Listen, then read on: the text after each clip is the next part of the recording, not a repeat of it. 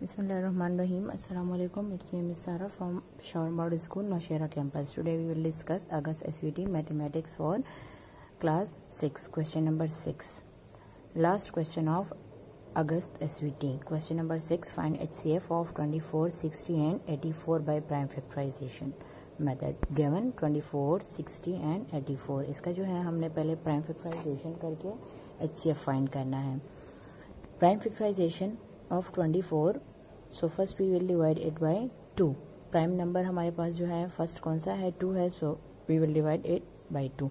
2 1s are 2, 2 2s are 4, 2 6s are 12, 2 3s are 6, 3 1s are 3, 60, 2 3s are 6, 0 जो है वो इसके साथ लगे. 2 1s are 2, 2 5s are 10, 3 5s are 15, 5 1s are 5.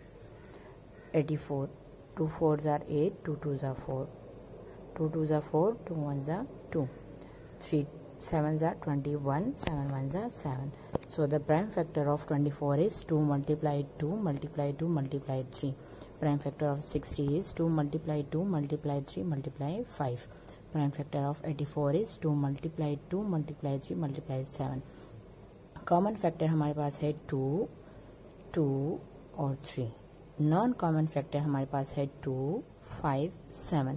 So the HCF is equal to the product of common factor. Product of common factor HCF is equal to 2 multiply 2 multiply 3. Common factor हमारे पास है 2 multiply 2 multiply 3.